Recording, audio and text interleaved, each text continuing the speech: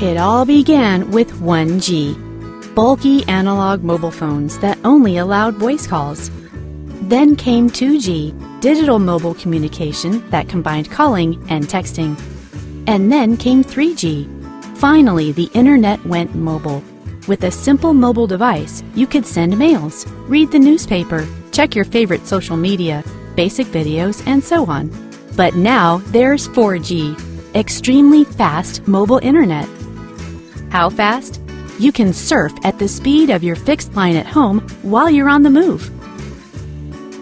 4G at base offers speeds of up to 86 megabit per second for downloads and 28.8 megabits per second for uploads. The 4G network also offers faster network reaction times due to lower latency and much more stable connections, even in low coverage areas. Note that we said up to 86 megabits per second. That's the theoretical maximum speed. Actual speed is influenced by many factors. Your distance from the antenna, whether you're in a building or outside, the number of users in your area, the network resources available, your type of device, and the application you're using. Under normal conditions, you will still reach average speeds of around 20 megabit per second for downloads and 12 megabit per second for uploads.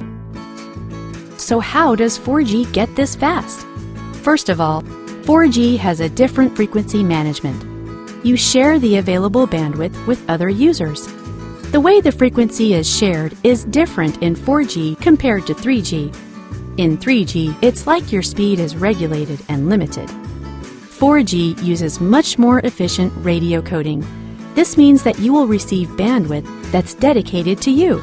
Think of a racetrack reserved just for your race car. You can go as fast as you want, and if other tracks are available, you can use them for more throughput. Also, 4G uses all IP technology. This is the common language of data systems. A 3G network uses different languages to transport data over the network to the customer. A 4G network uses only one single language to transport data, all IP. And finally, 4G's network architecture is smarter and flatter. When you connect, you're no longer transferred to a controller that regulates the traffic flow. Because of 4G's smart network architecture, antennas will immediately find the best way for you to connect.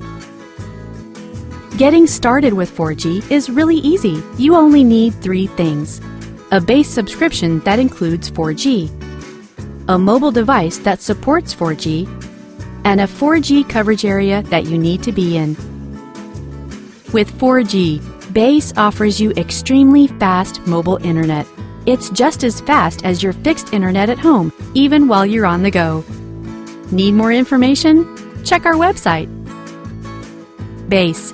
Every day a better network.